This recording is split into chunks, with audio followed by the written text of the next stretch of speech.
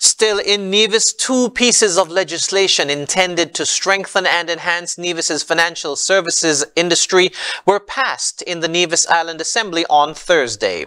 During Thursday's sitting, amendments to the Nevis Business Corporation Bill and the Nevis Limited Liability Company Bill received their second and third readings and were passed. The bills were introduced by Premier of Nevis, the Honorable Mark Brantley, on July 6 when they had their first reading. While debating the bills on Thursday, Premier Brantley explained that it was necessary on occasion to undertake amendments to various bits of legislation in an effort to ensure that the financial services industry on Nevis, quote, remains current, remains modern, and remains competitive, end quote.